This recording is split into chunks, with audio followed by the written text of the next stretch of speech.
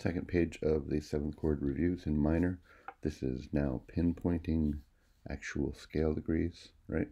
And if you make a mistake here, it's that you don't know your minor scales or you're having problems thinking through them.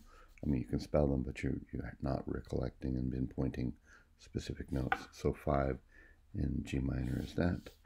Lowered 7 in D sharp minor is C sharp right there instead of C double sharp. 3 is going to be D flat. 2 is F sharp. Raise 7 is going to be E sharp.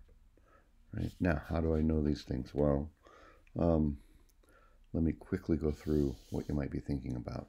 You either know your minor scales and you can think through them very quickly, but there's tricks like, for instance, you know that if you want the dominant, you just take the tonic and go G, B flat, D, spell the triad there, and you'll get the root third fifth.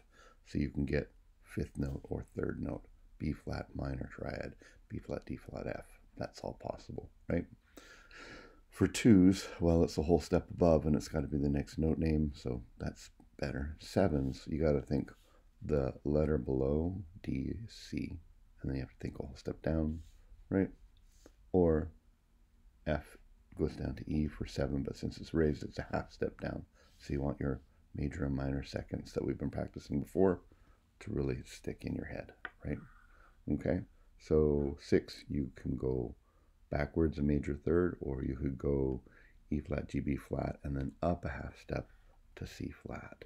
Or you could think E flat major, which would be, 3 flats, so the C would not be flat, and then lower it because 6 is lower in minor than it is in major. Tonic is C, okay? And yeah, I'm going to go through these. It's not just practice, it's thinking methodically through these. G, raise 7 will be B sharp, right? Half step below. 5, we go A flat, C, E flat. Right? 3 in A sharp minor will be C sharp, because a minor third above, root third fifth, right, of this chord. Right? 4 will be E flat. We're not worried about qualities, we're just pinpointing scale degrees. That's what this is about right here. Lowered there will be E flat. Whole step down, tonic is A. 2 will be a whole step up, right? 5 will be B, D sharp, F sharp for the minor chord, so F sharp. 3 will be E, G, B, so it'll be a G.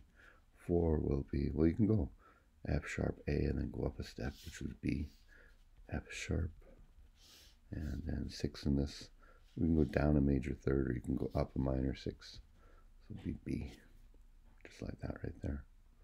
Okay, this one I think is more difficult than the last sheet because most people barely learn to spell their scales, or even if they learn to spell them pretty well, they don't have a lot of experience thinking through like this.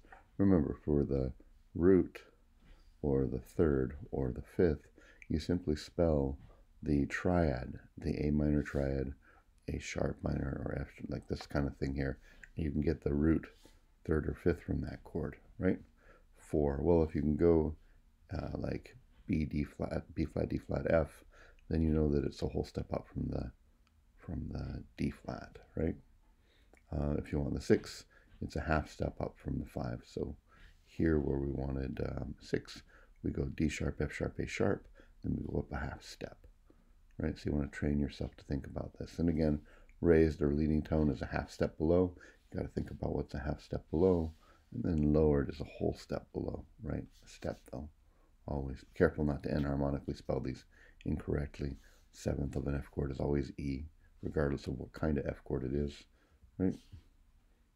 Okay. All right.